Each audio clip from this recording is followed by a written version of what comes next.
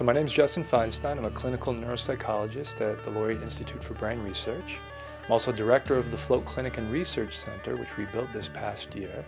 And the primary goal of the clinic is to understand what happens to both the body and the brain when you float.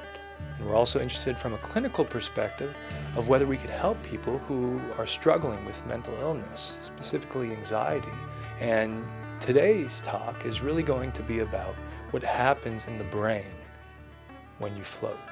And in particular, we're looking at sort of the positive side of things. What happens when you receive rewards and the anticipation of those rewards post-float. And what we're finding essentially is that the reward circuitry of the brain seems to be enhanced following a float. And we're going to be presenting data from really the first fMRI study that's ever been done on floating.